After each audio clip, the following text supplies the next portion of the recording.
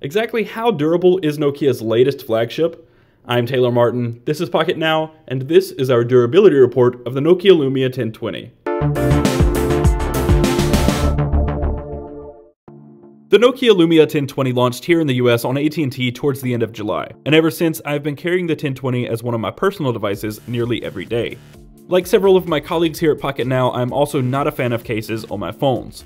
They come at the expense of beauty, thinness, and detract from how the engineers and designers intended for the phone to look and feel in the hand. I've treated the 1020 just as I treat any other phone, a review loaner or a phone that I shell out my hard-earned cash for. Generally, this means I'm pretty gentle and don't toss or drop phones on tables. Instead, I gently place phones on surfaces as to not unnecessarily scratch or scuff them. But I don't go out of my way or do anything special to make sure they don't get damaged.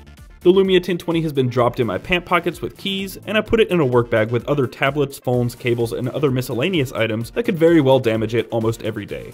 So let's take a look at how the Lumia 1020 has held up for me in the last 2 months. I want to start by saying that I installed a screen protector on my Lumia 1020 a few weeks back. This is something I don't normally do. I've carried dozens of phones for months on end without too much trouble with scratches on the display.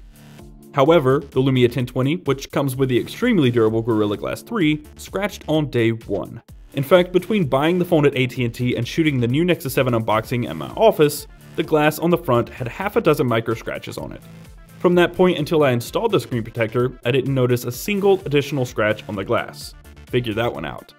But the condition of the screen protector before I took it off today should be telling of our lack of caution with this device, as the protector itself has taken quite the beating in just a few weeks.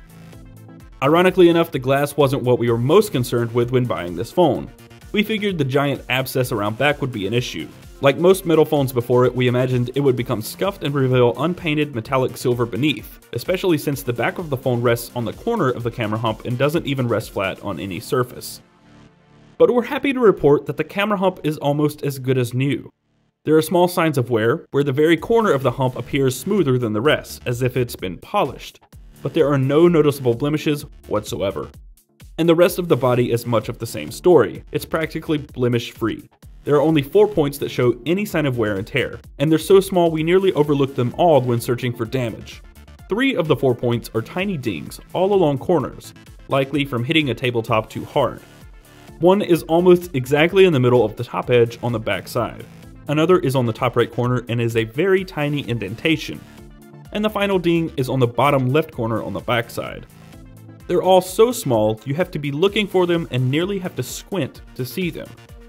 The 4th blemish is wear on the bottom corner of the volume rocker, where the bare metal is beginning to show. Again, it's so small it's barely discernible.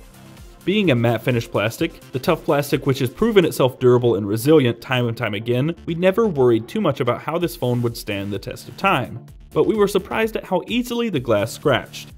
Like Michael noted in his durability report for the 920, these are likely scratches on the oleophobic coating instead of the actual glass. Either way, we're pleasantly surprised with the resilience of the 1020 and how well it's held up over the last 2 months.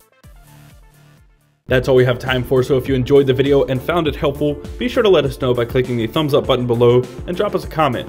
Be sure to subscribe to the channel so you can see more videos like this one in the future, and follow us on all the usual places, Twitter, Google+, and Facebook at Pocket Now. I'm Taylor Martin, you can find me on Twitter at CasperTech, and I will see you next time.